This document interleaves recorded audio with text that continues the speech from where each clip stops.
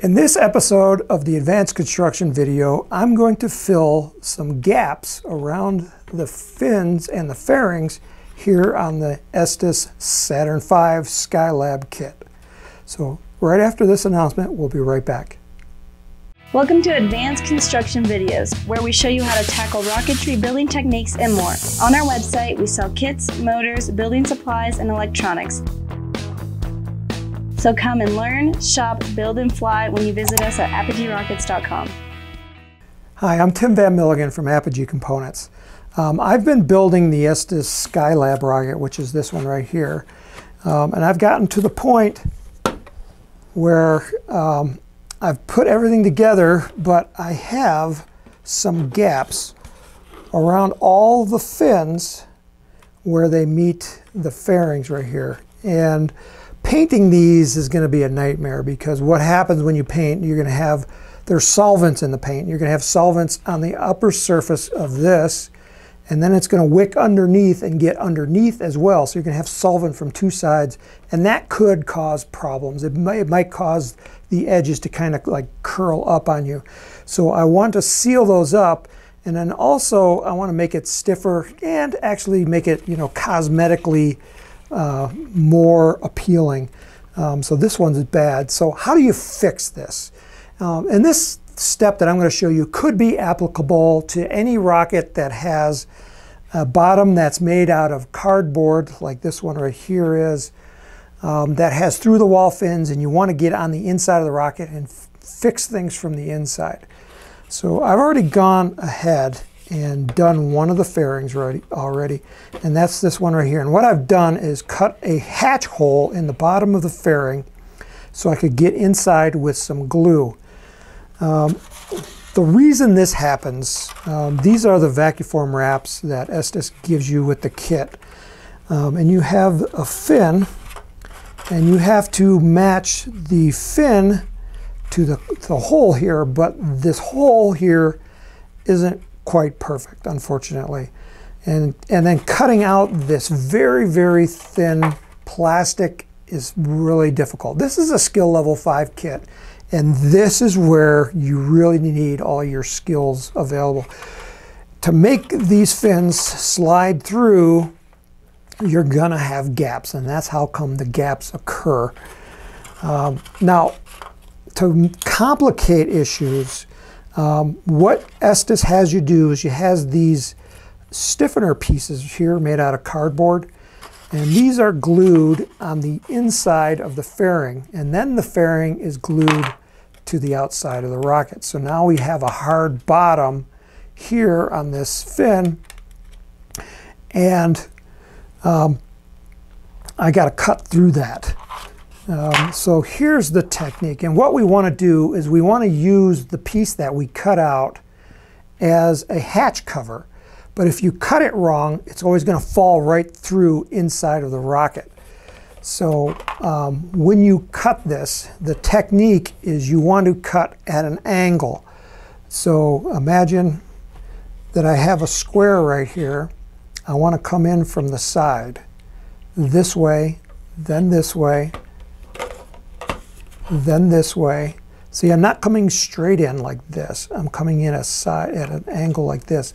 And what that is going to do is it's going to leave me a little ridge on the inside of the hole that we have, so that when I drop that piece back in, it doesn't fall all the way through and inside.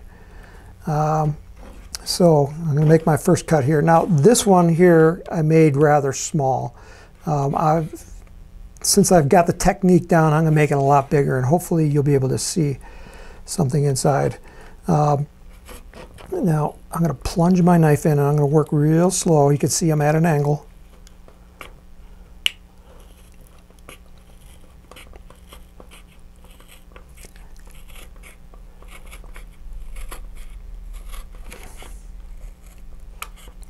I'm doing this upside down, which always makes it a lot harder.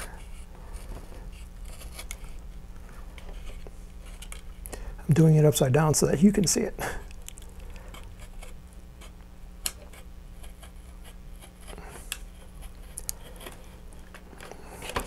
Okay, so now I want to go this way here.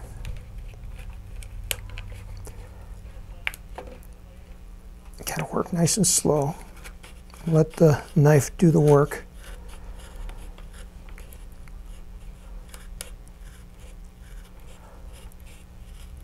And you can see I also got a little gap right here at the bottom, and I can fill that at the same time.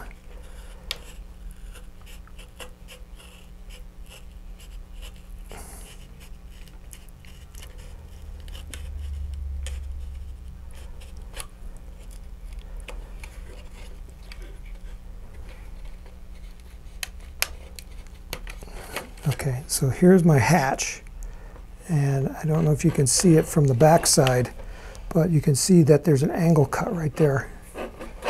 And then when I put it back on,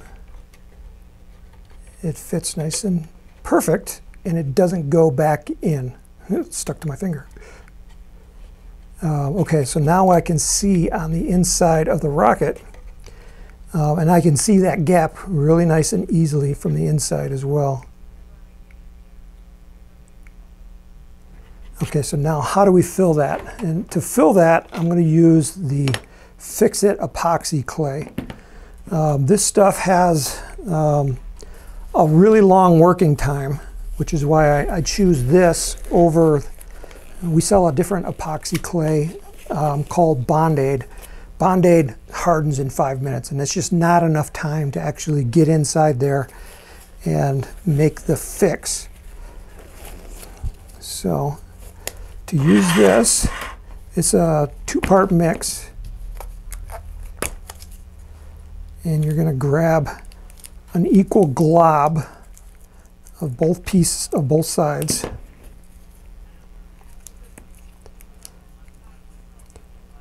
And that looks pretty close.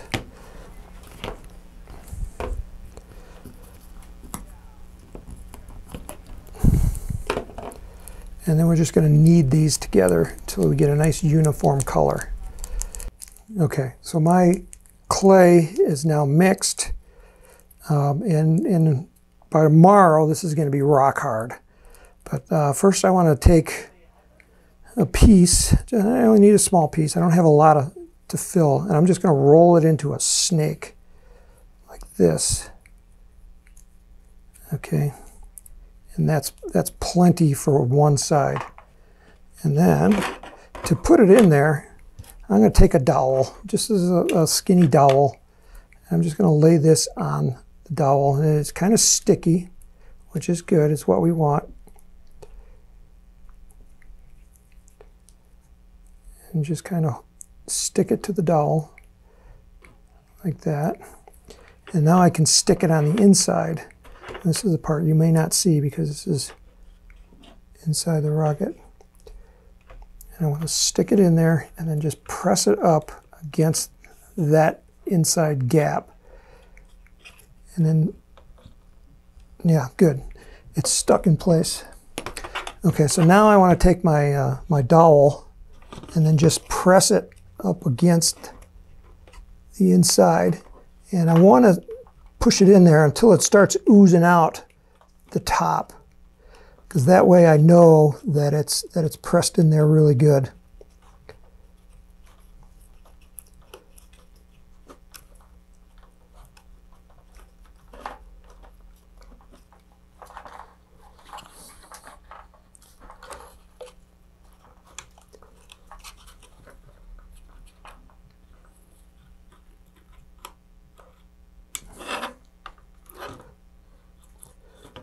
And if I have any on the gap on the back, I can press that in there as well, but my back looks actually pretty good.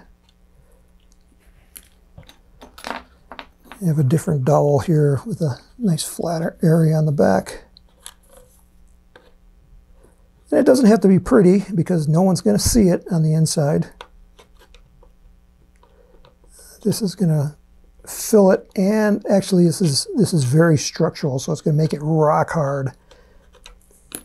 Okay, so I got one side done like that. I need a little bit more at the front.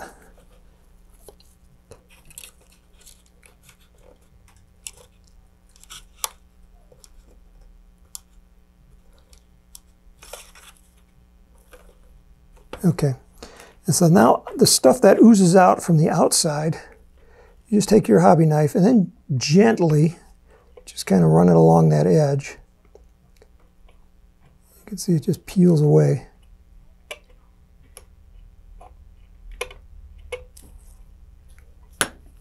It's nice and clean, and then you can kind of clean it up with your fingernail like that. So there it goes. That's one side done. Now I'll take another piece, do the same process, roll it into a snake, stick it in there and just smush it in place.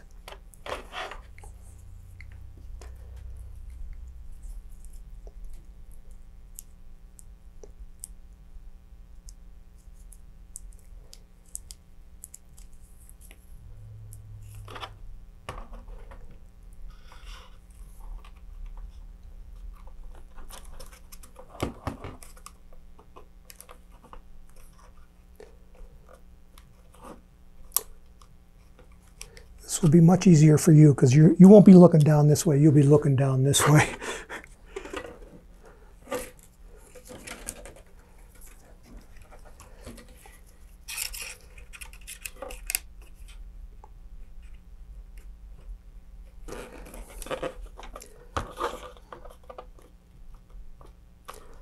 Hopefully you can see that coming through.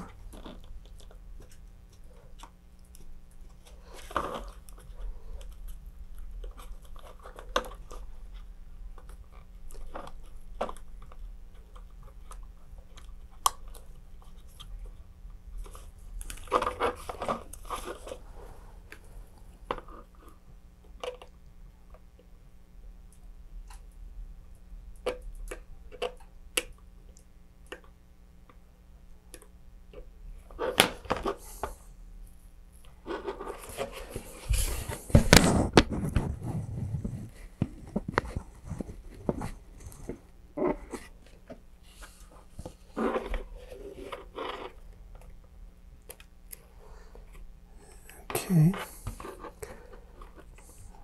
this one needs a little bit more cleanup.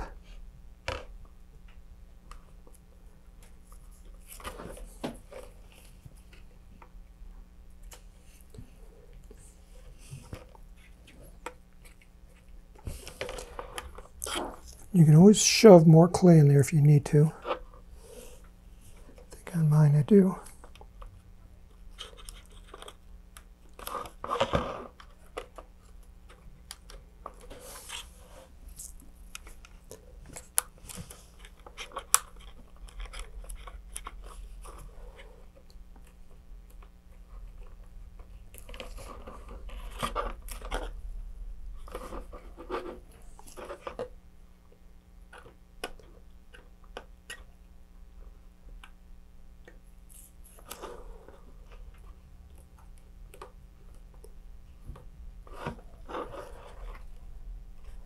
Okay, I think I can live with that.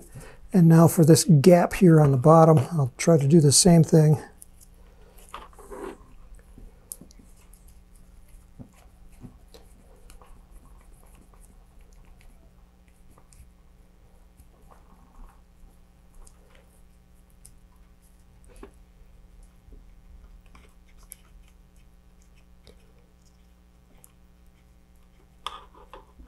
It's going to be a little bit harder because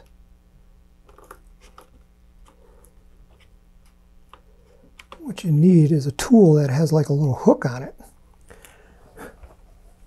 I have a little dental tool here. Got this down at the flea market. You can try that. That works really nice. So it's got a little hook that I can get under on the inside like that.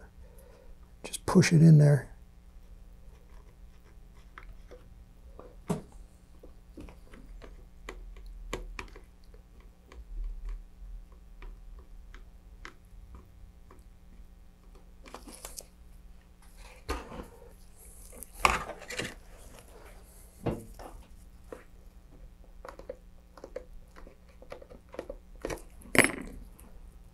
A little bit more for that corner.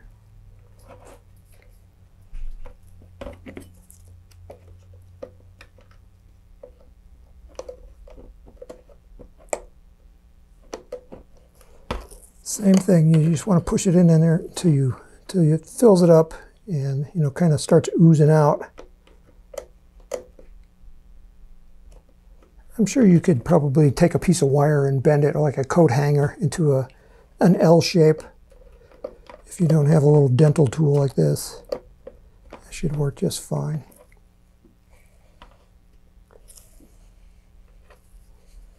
Okay.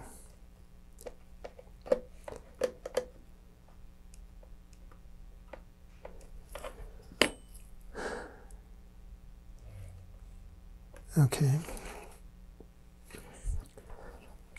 Gotta get my glasses on, make sure I got it all filled. I think I'm missing at the very, very corner.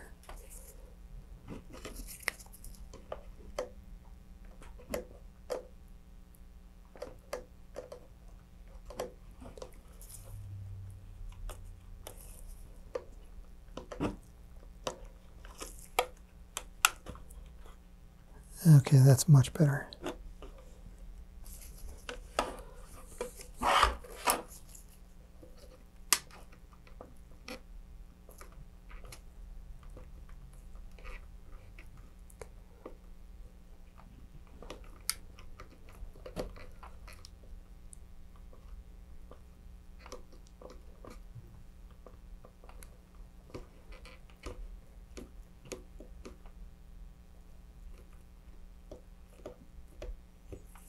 Okay. Once this hardens, you will definitely notice how much stronger it is. Okay, so since I'm going to put this back in now, so make sure you got it the way you want it before you glue this back in. All right, so because this is cardboard, you can either use thin CA or wood glue. I'm going to use thin CA. And first I'm going to saturate this. Oops, I went too much. And this will seal the fibers of the paper. Okay. Now, I'm going to take my hatch cover, drop it back in. I'm going to press it down and then put CA glue around that perimeter.